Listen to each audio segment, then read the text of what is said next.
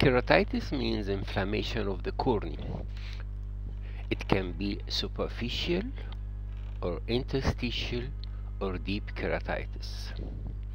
Corneal ulcers means that there is a loss of the epithelium together with inflammation of the superficial layers, which may go deep to the whole layers up to perforation of the cornea.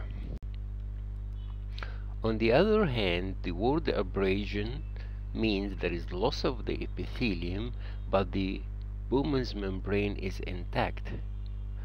What is the difference? When the Bowman's membrane is intact, there is no opacity. On the other hand, in case of an ulcer, there is destruction of the Bowman's membrane, and this will leave an opacity behind. So abrasion, simply loss of epithelium. Ulcer is loss of epithelium plus infection, with following up by an opacity. This is a picture of a loss of an area of the epithelium here. It's very painful with photophobia, lacrimation, but it leaves no opacity. Another example here. So what is the etiology of a corneal ulcer? A microbial corneal ulcer. All organisms need a predisposing factor to get into the cornea, except gonococci and diphtheria. They can invade intact epithelium, destroy it, and get access into the tissues. So the predisposing factors can be in form of abrasion, decreased sensation or lost sensation, vitamin A deficiency, dry eye, exposure, dryness. The sort of organisms coming from the surrounding.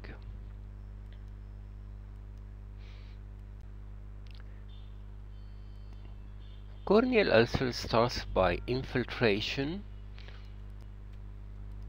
then loss of tissues. We have an ulcer. It can be unclean stage with organism in the area with a heavy infiltration and edema. If the patient is going to heal, then the infiltration is less and less and the organism is taken over. Healing will be in the form of epithelial cells will start to slide to cover the area, keratocytes will start to lay some fibrous tissue, and gradually the basal form of cells here will start to undergo mitosis into 6 layers, and the fibrous tissue will gradually be more and more. So in the early stages there is a depression, but gradually this defect will be covered and the surface will come to its natural position. What are the signs and symptoms? The patient will complain of breaky pain. There is watery of the eye, we call it lacrimation, and there is photophobia and blepharospasm. Photophobia means fear of light. Blepharospasm means spasm of the blepharon, the lid margin. Because of the pain, the patient does not want to face the light and he starts to squeeze to minimize the sensation of pain. To examine the patient, you need to apply local anesthesia so you can open the eye. Then you will see redness around the limbus. This is a ciliary injection. In this slide here, this is what's meant by ciliary injection, and this is conjunctival injection, and here in this sector both ciliary and conjunctival. Conjunctival vessels, you can see individual vessels, it's dark red. In ciliary injection, it is this hue of pinkish discoloration, and we don't see individual vessels. These individual vessels here are the normal conjunctival vessels in the area, but in between the normal vessels, this hue is the ciliary injection. To understand this, ciliary injection is due to dilatation of these vessels inside the sclera. This is the cornea, this is the sclera, ciliary body iris, and we got some vessels penetrating to reach to the inside here. So dilatation of these vessels will result in the ciliary injection. As these vessels are not on the surface, so we don't see individual vessels, and because there is some tissue covering these vessels, the color is light.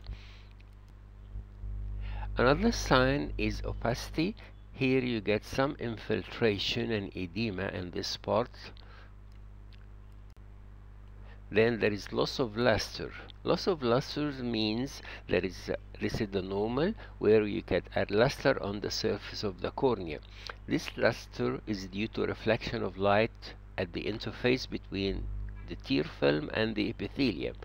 If the tear film is not there, or if the epithelium is not there, then there will be loss of luster. Pupil is myotic. Then we can use fluorescein stain to delineate the amount of loss of epithelium. Fluorescein is a dye supplied in a form of paper. We wet it and we put it into the lower fornix. Then the fluorescein will stain the tears. If there is area of defect of epithelium, the fluorescein will get inside and mix with the stroma. To see it clearly, we can use the blue light, then the area of defect will be more apparent. So, the signs and symptoms of a corneal ulcer is bricky pain, lacrimation, photophobia, blepharospasm, ciliary injection, infiltration, loss of luster, meiosis, and positive fluorescein stain. In this example, you see the curvature of the cornea is flattened here because there is loss of tissue. So this is the area of ulcer. If you put stain, it will take stain. And this is the area of infiltration, the base and the surrounding of the ulcer.